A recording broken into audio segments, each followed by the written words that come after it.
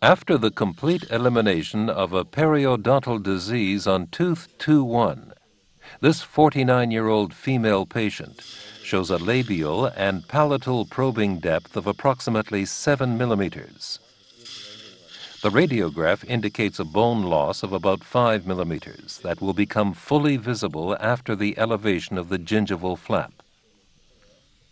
A two-wall defect can be expected. Two-wall defects are a typical indication for treatment with Emdogain. The area has been anesthetized by local infiltration. An intraclavicular incision is made with a 15C blade. The incision is extended mesiodistally to allow the elevation of a mucoperiosteal flap.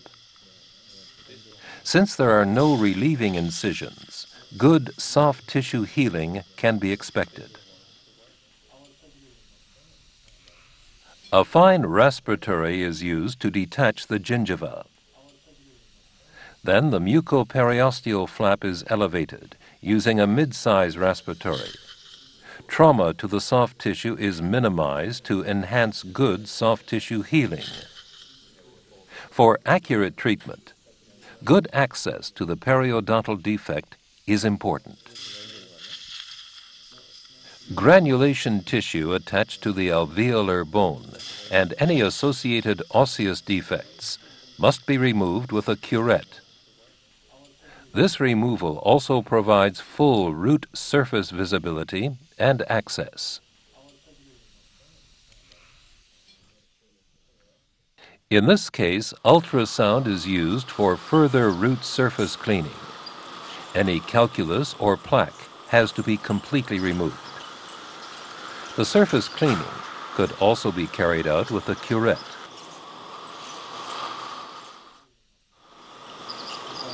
The same procedure is applied to the palatal area of the treatment site.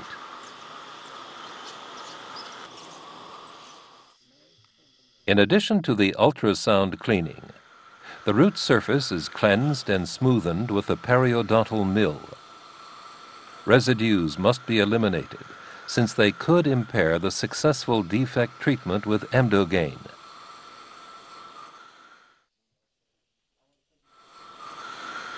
The cleansing with the periodontal mill is also done in the palatal area of the treatment site. Now the completely cleaned 5 millimeter deep defect is visible and ready for further treatment. First, the extension incision is distally sutured using a 5-0 suture material to achieve primary closure and ideal wound stability.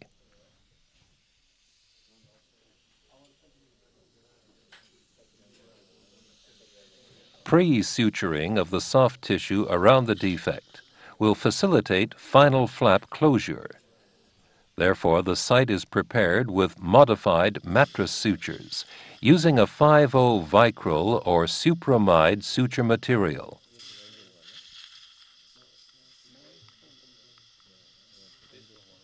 The mirror provides a good view of the suturing.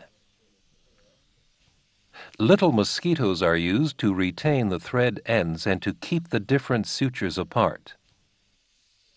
Again, good pre-suturing will help tension-free primary closure that will follow later in the procedure. The central pre-suture is carried out in the same manner.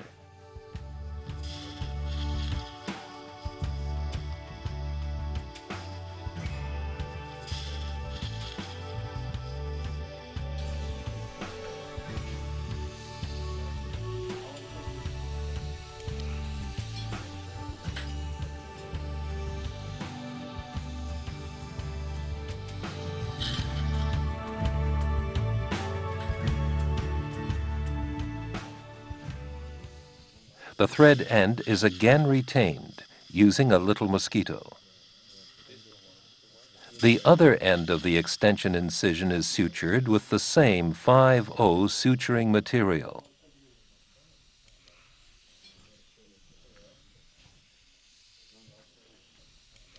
To get rid of any remnants, The area is rinsed with sterile saline solution.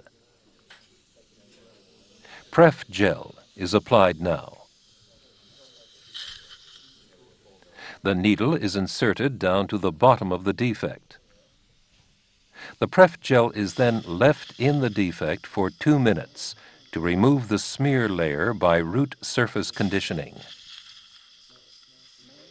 Excess Pref gel flows out at the edge of the gingiva. After 2 minutes, the site is rinsed again with sterile saline solution. All contact with blood, or especially saliva, on the root surface should be avoided. Less experienced surgeons can perform a larger flap opening, as shown in this graphic.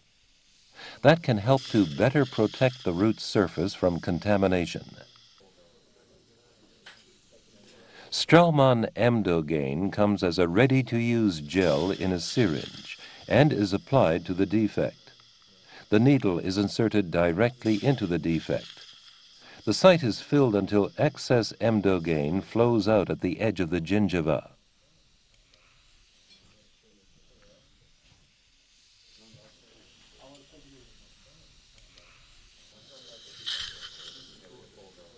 The prepared pre-sutures are tightened in a tension-free manner for final wound closure.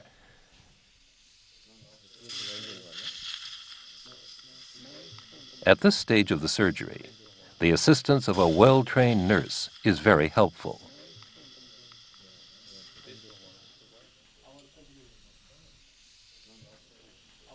The mirror view and final picture of the labial region shows good soft tissue adaptation and tension-free wound closure.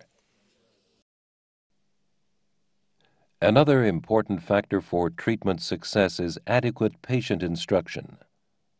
For further information, read the guidelines for use carefully or contact your local Straumann representative.